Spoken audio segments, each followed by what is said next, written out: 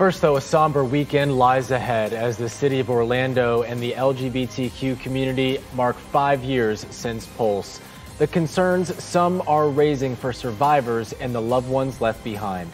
June 12, 2016 is a day that Central Florida will never forget. Good evening, I'm Justin Wormuth. Matt Austin has the night off. And I'm Lisa Bell. Tomorrow marks 5 years since the shooting. People across Central Florida have taken time to pay tribute to the victims and survivors this week.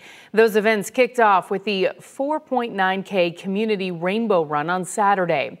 Monday night, people gathered at the Dr. Phillips Center to talk about the impact of the shooting, all in hopes of bridging the gap between the LGBTQ community and the faith-based community. And just last night, members of the UCF community gathered to remember the 49 victims. A UCF student and a UCF graduate were among those killed.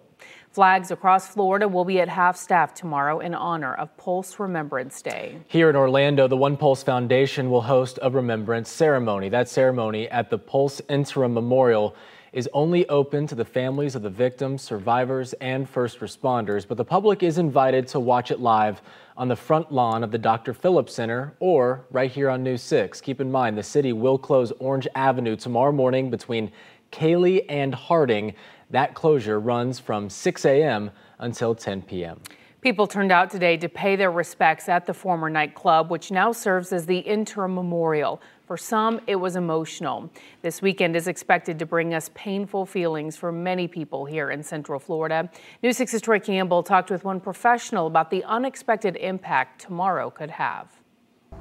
With Saturday marking 5 years since the murder of 49 people here at Pulse, mental health experts say people could be experiencing stress and anxiety. We spoke with a mental health expert who says now is the time to check in on a loved one that may be affected. You are remembered in every poem, in every mural, and in every memorial.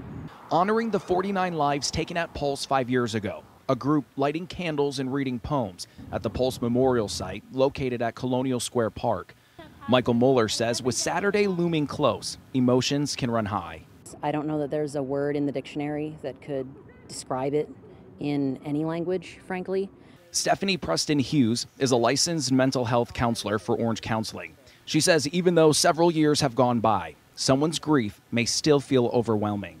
That people are finding themselves to be impacted emotionally in ways they didn't quite expect. I thought I was over the worst of it.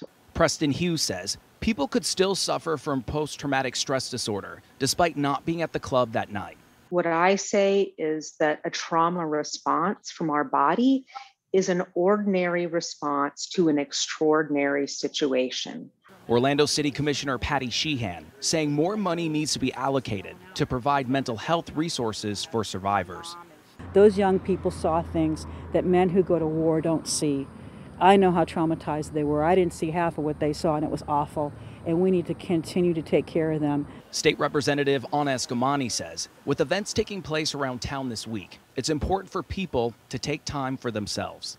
To be among others that are also in the process of grieving and reflection, it's comforting because moments like this, everyone grieves in a different way. And sometimes you want to be alone, but other times you want to be around those that are in the same place as you. Preston Hughes encourages anyone who needs someone to speak to reach out to a mental health provider, including the Center in Orlando, which specializes in LGBTQ related issues. Outside of Pulse, Troy Campbell, Getting Results, News 6.